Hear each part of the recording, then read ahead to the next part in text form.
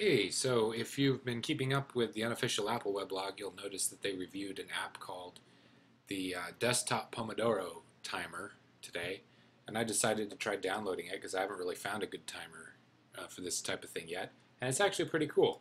When you double click on it, it adds this new space to the menu bar, and it defaults to a 25-minute Pomodoro with a 5-minute break. And to start, you just click Start and you give it a name. So, doing stuff.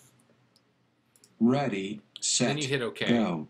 and it counts down for you, and then the timer kicks off.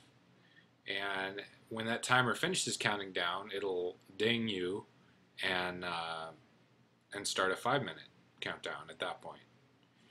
And then you can start another Pomodoro after that. So it's pretty cool.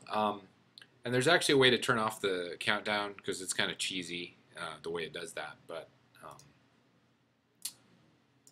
it has some preferences. You can customize all sorts of stuff. It integrates with Growl, which is kind of cool. So check it out. It's pretty nice.